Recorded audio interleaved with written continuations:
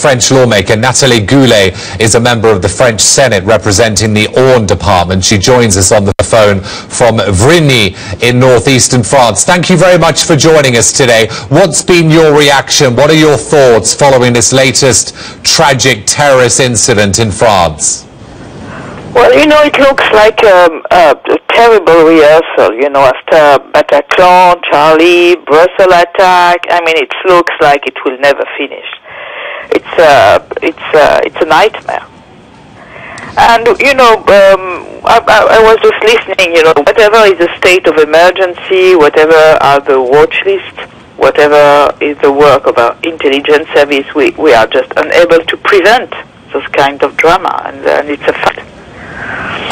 As you say, it's like a nightmare that never finishes, but the facts are this is the 7th terrorist attack, 3 major ones, 4 minor ones in France since January 2015. When it comes to lone wolf incidents, how can France protect itself? Well, first of all, I don't believe at all in a lonely wolf. I mean, that's it. We know, you know, they are acting by themselves, but it doesn't mean that they are not connected with other people.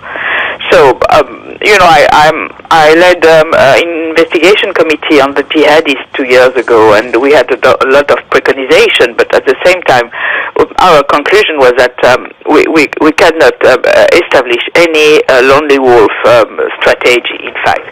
Even they are acting by themselves, as I told you, they are connected.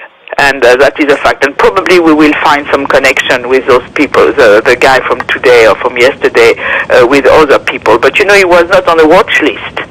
And even he would have been on the watch list, doesn't that mean that we would have stopped it? That is the point. You know, we have a lot of people on the watch list, like Mera, Koulibaly, Kouachi. The people from Bataclan were on the watch list, the people from Charlie were on the watch list, and we were unable to stop them. That is so what can be done then when the French population today is in mourning, you know, for the 3rd major time since January last year, and they're looking for answers? What are you going to say? I'm afraid we do not have any answer, and I don't think that more criminalization will help. We are under an heavy state of emergency, and see what happened.